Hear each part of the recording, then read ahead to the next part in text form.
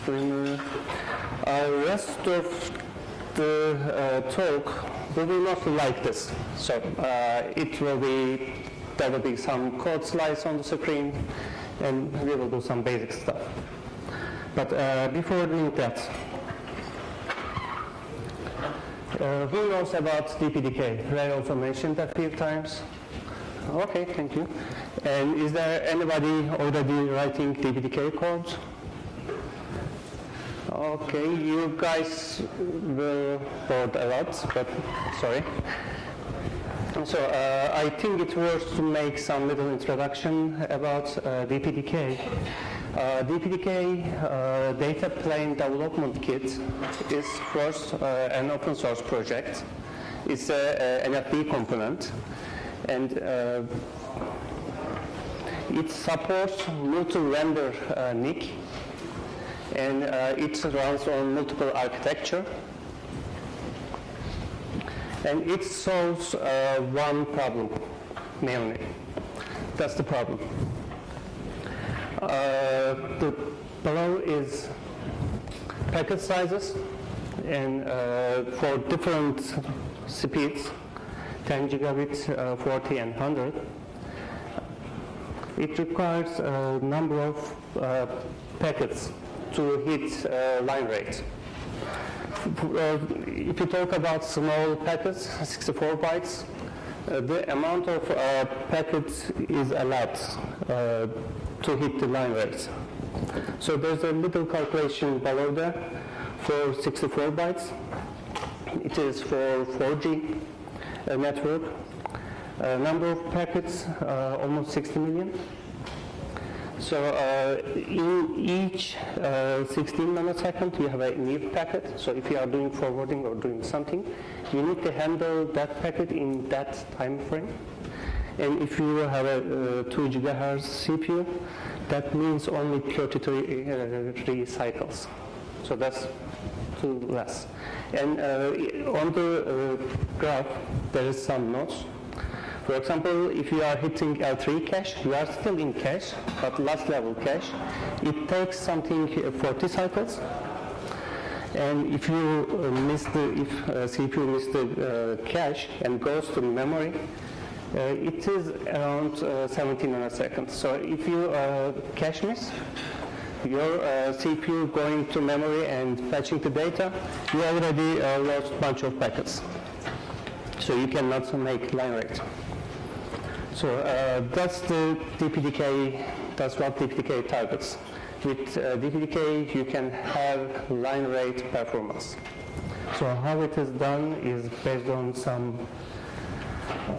software concepts benefiting architectures better. So it is not a regular software, mostly lower level. And I won't read all of them, but these two pages are basically what DPDK does. There is nothing new here, but all combined together to achieve this one. And I won't spend much time on this. Overall, DPDK is a framework, so it's a set of libraries. And these blocks show different part of libraries. So what we will write.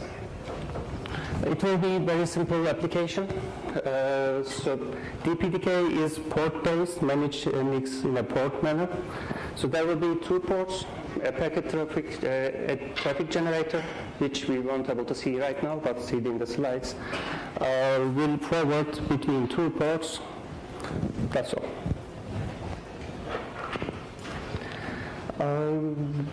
Here, with perhaps before end of this presentation at least, so perhaps in 20 minutes, with 100-ish line of codes, we will be able to hit line rate packet forwarding. So I think that will be amazing. Before DPDK starts, it requires some environments, initialization setups. I won't spend time here to describe them, but very quickly, it uses HugeBase, so HugeBase needs to be set up.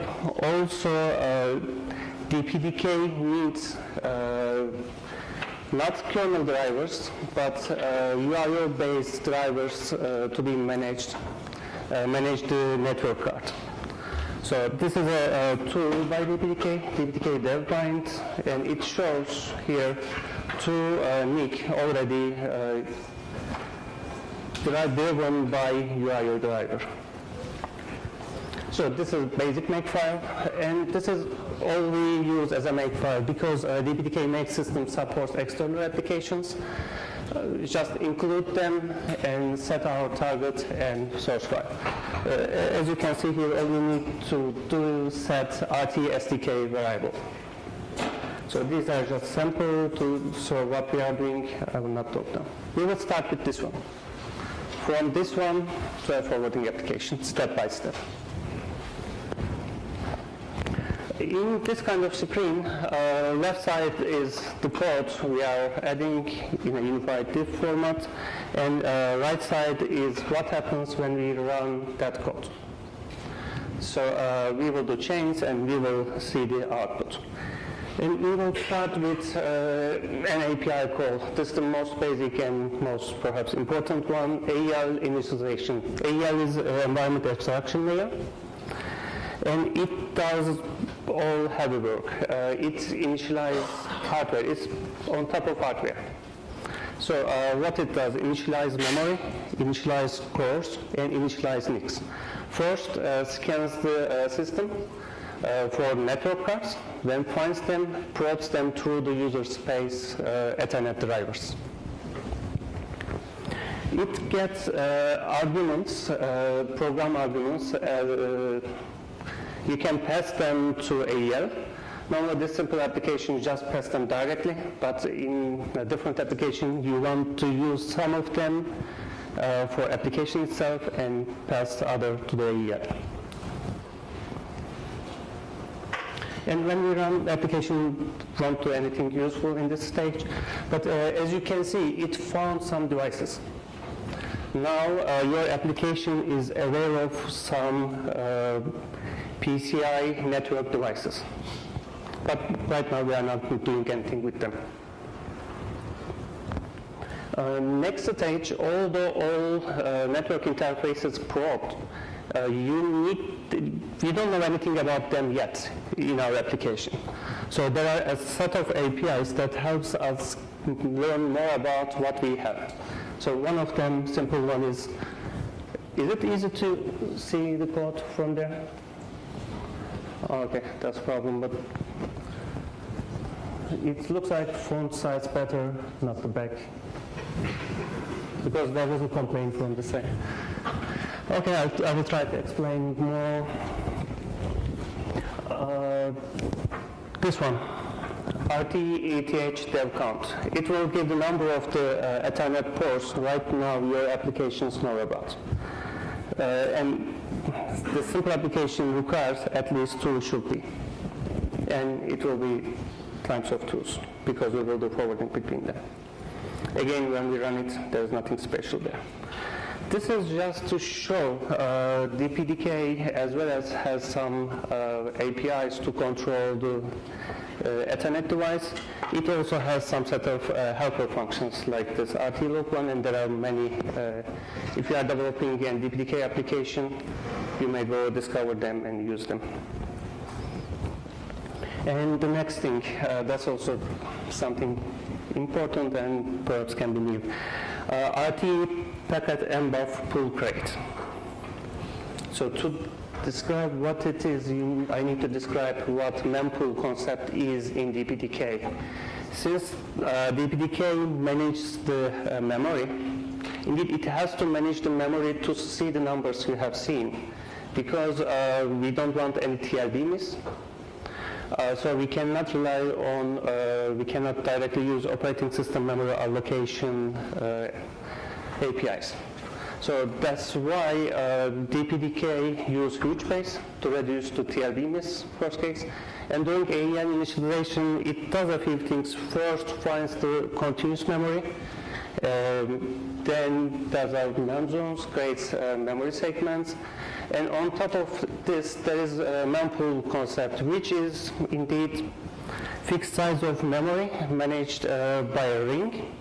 So instead of really deallocating code, you are getting some memory information from that ring and putting it back. All is fixed size. And this is a specialized version of it for packet mbuff. And again, mbuff is like Linux skbuff or FreeBSD mbuff, a data structure, but for DPDK it's both metadata and data, a data structure to point a network packet. So when your network card receives something and that's stored to memory, that's mbuff is your reference to point them. So we are creating here a set of mbuffs.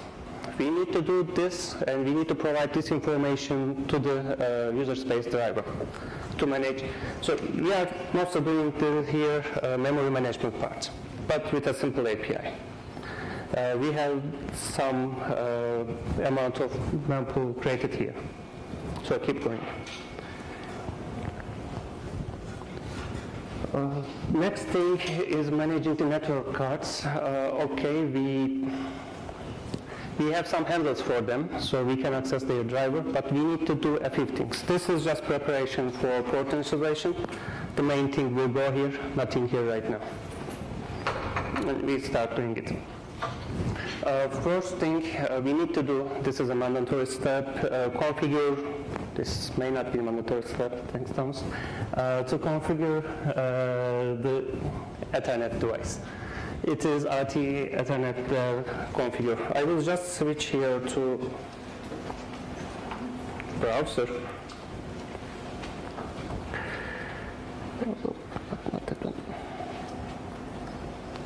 To show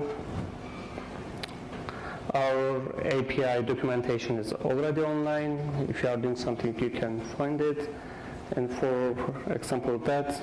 Okay, it got configure port ID, RxQs, TXQs, and a configuration string which has this stuff. There are different Rx mode, TX mode configurations. Here in this sample, it does nothing, but always you can go and refer to API documentation.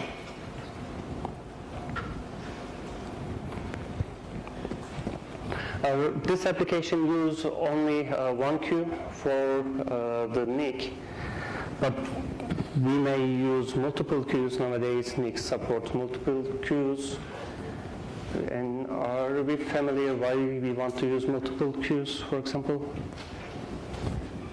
Anybody who knows why we want to use multiple queues? Again, please.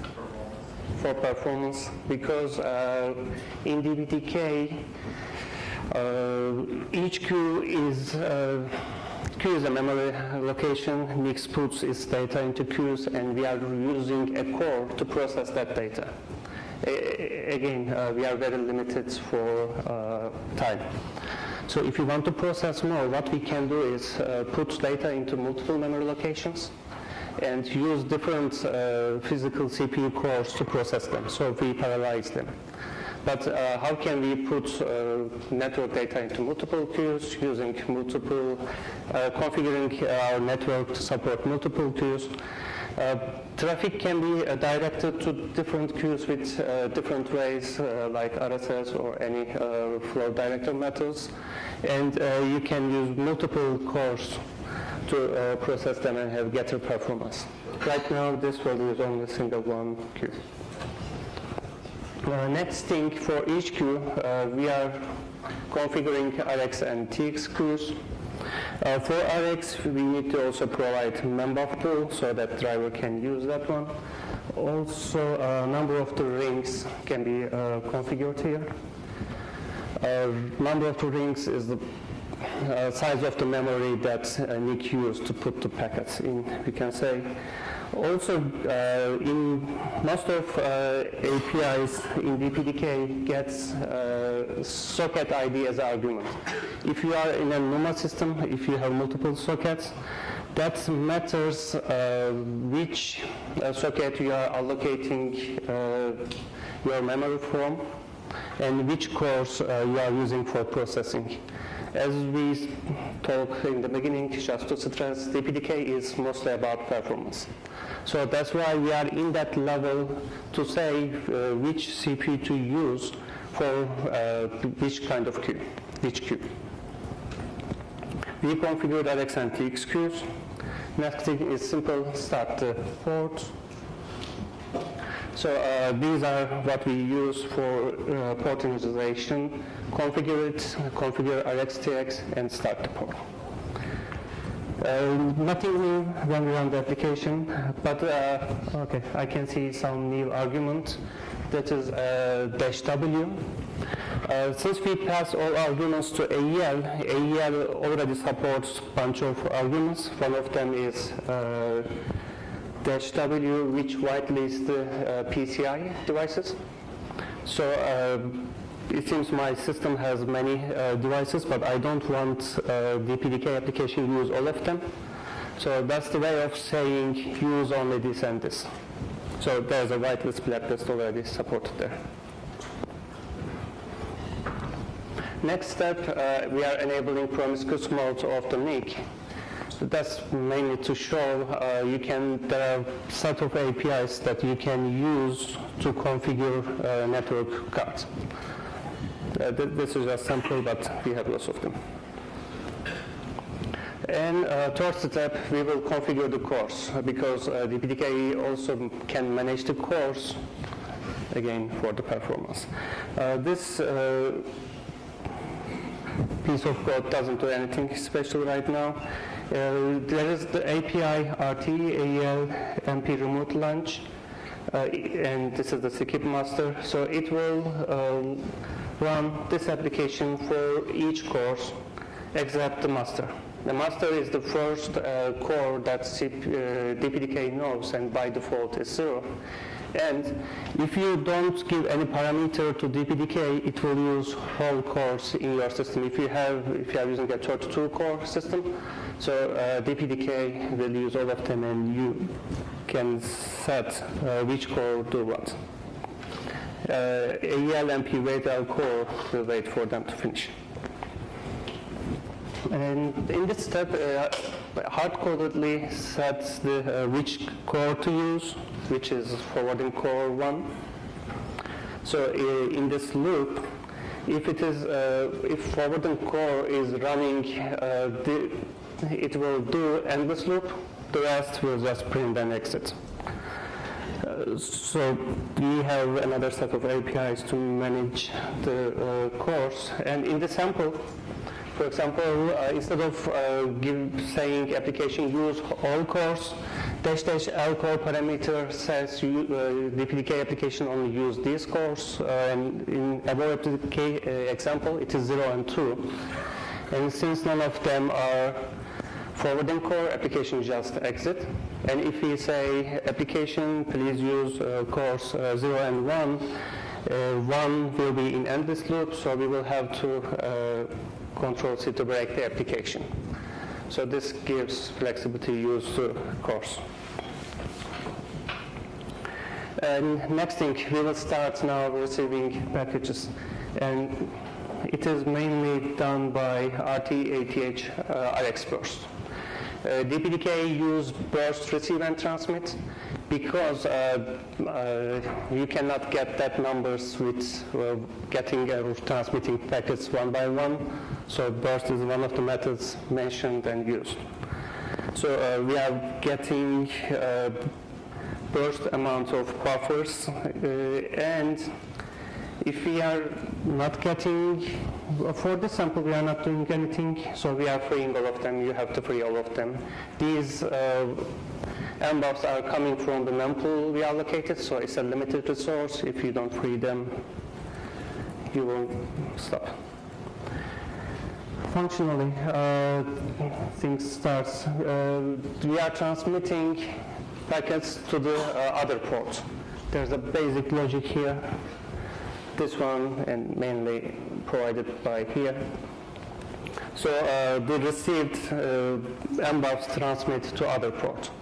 This thing, I think a little more than 100 lines. Now, not very functional, but can do forwarding between two ports in a 10 gigabit line rate at least. Another just small feature, just to show how we can done. This application will swap MAC addresses between send and received packages. This is just preparation. And this is how it is done. The API RT packet MPOF, M to D, MPOF to data. This gets the data part of the MPOF. So this is the actual data that network packet contains, and we know it's an Ethernet frame, casting direct to Ethernet and swapping the MAC addresses. So this will cause performance drop a little. Still, most probably it will be line rate, but since you are reading a new data and it is not in cache line, so it needs to be go and grab from the memory to the cache. So this will be lower performance. These are just for adding a few features. We didn't check if link is up or down in the sample application. Here the API RT link get helps us get this information. Normally, Intel DPDK doesn't. DPDK normally use poll mode drivers. So as core goes and continuously polls the queue if there is any packets or not, instead of using interrupts again to hit the performance numbers. But there's an option to use interrupts, and for link status, it is possible to use link status interrupts too. Adding a signal handler, there is nothing specific to DPDK here. We will use it just to print status. This is how we get the stats, RT/ETH stats gets. There are two sets of stats in DPDK, extended statistics, which poll mode driver provides driver-specific, link-specific stats, and this is the generic one. Generic one supported by all drivers, and it will print very basically. Here we can see number of the packets received, transmitted, and dropped. That's all I have.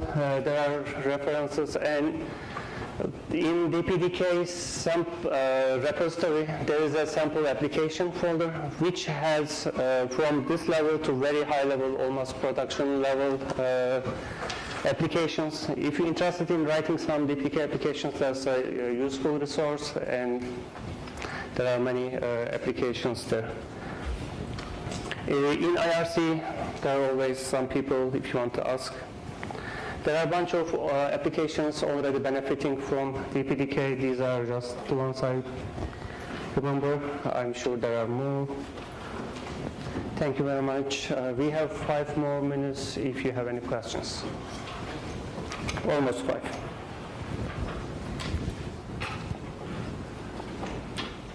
Yes? Is there any other libraries for other languages available? Again, please. Is there any more libraries available that are in other languages? Or you guys write everything in C? Is there any other libraries available, is the question? Other languages? No, it's all C. And it has to be C because it is so low level in some parts. The library, right? Like you can have... Okay, in a higher level interface, no, right now it is only C. Yes.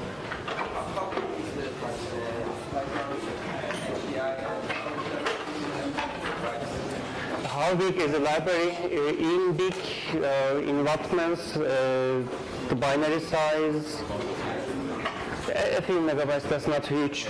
Overall, it's not a very big library. It's reasonable one, I think. Okay. Thank you very much, everyone.